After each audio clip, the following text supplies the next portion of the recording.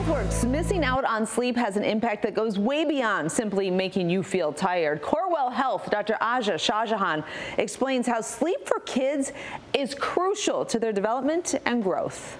Let me just start by asking you, how important is sleep to a developing child?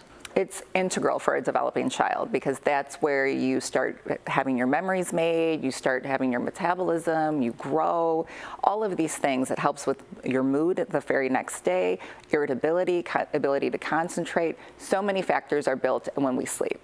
And when we sleep, it is helping your body reset all those systems? Or how does sleep do all of that? So there's different stages of sleep, and I won't get into that too much, but think about it as like a vacuum cleaner, going in and cleaning up all the toxins that went on during the day, and then sort of like rejuvenating. So if you don't, let's say you are not able to clean your house and it's all jumbled and messy, how are you going to get through the day? But when everything is nicely cleaned and put away, then you're fresh for the next day. That's kind of like what sleep does for your body.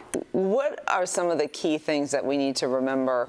I suppose the big part of it is before you go to bed, you have to do something to make sure the child knows or the body knows it's time to get ready for sleep. Yeah, so things like putting the temperature down in the house, usually around 67 degrees, it kind of helps your body realize that, okay, it's time to go to bed.